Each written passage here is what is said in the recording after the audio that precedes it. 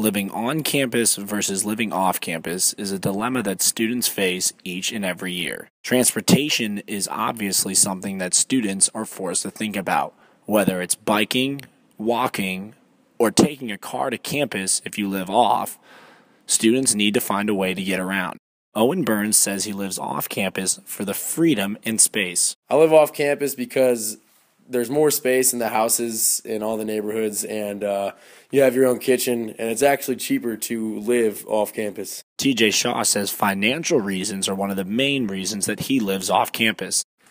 I live off campus because it's more cost effective.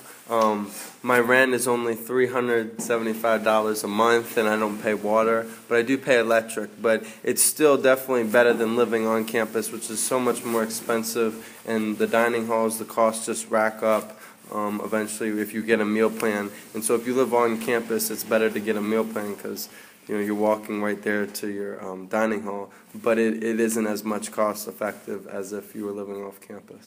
Alexis Craighead lived on campus for an extra year, but now is glad that she has moved off campus. So I decided to move off campus after my sophomore year. I spent 2 years on campus, and then when I added up the costs and stuff, I realized it was a lot cheaper to move off, and I really enjoy cooking. So grocery shopping and making meals wasn't a problem. As you can see, the majority of Virginia Tech students prefer to live off campus, whether it's for financial reasons or for the freedom of being able to do whatever they would like. For Multimedia Reporting, I'm CJ Fiala.